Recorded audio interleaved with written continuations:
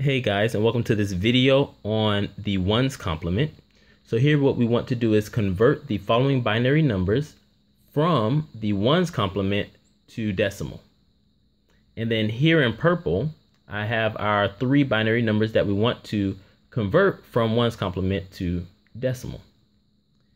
And then here is basically the steps in the orange square here are the steps that are needed in order to do this conversion.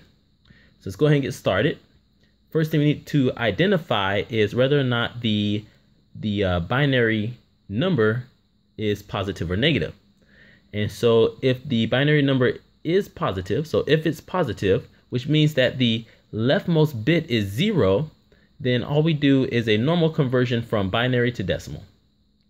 Now, if the binary number is negative, which means that the leftmost bit is a 1, then we're going to do the following steps here, which are first flip the bits. So what that means is we're going to change the bits from 0 to 1, and the bits that are 1, we're going to change those to 0.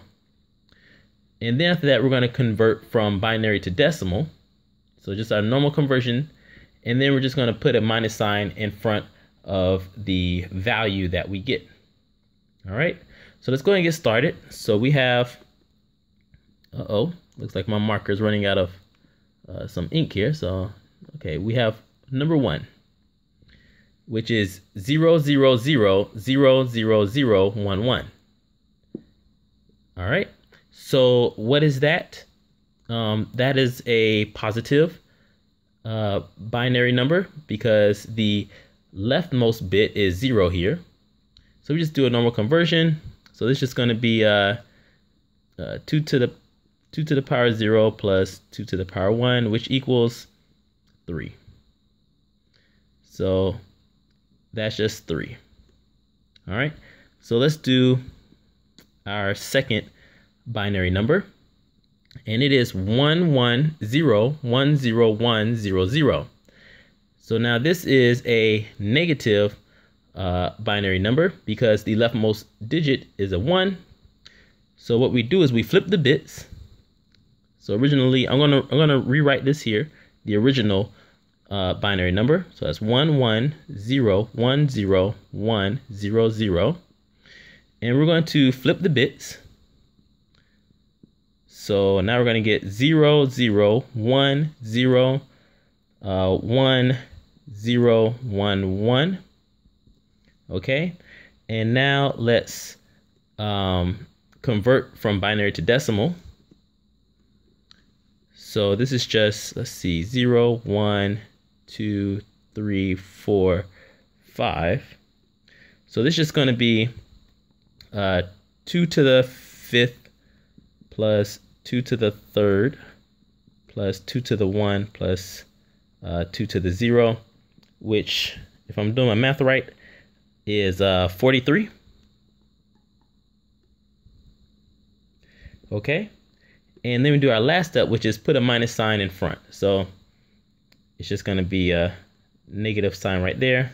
Let me make some room here. So that equals 43. I'm just going to put a negative sign there. All right. So that second binary number is negative 43. And this last one here, I put in there because it's kind of weird. So first thing we need to do is, of course, determine if it's negative or positive.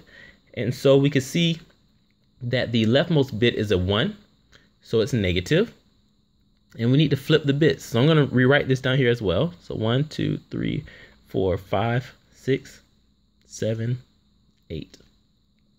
All right, so there's 8 bits there, 8 1 bits, and we're gonna flip it. So this is our flip here. So it's gonna change them all to zeros. So 1, 2, 3, 4, 5, 6, 7, 8 zeros. And now what we're gonna do is we're gonna do our second step, which is convert from binary to decimal. So this is pretty simple. This is just 0.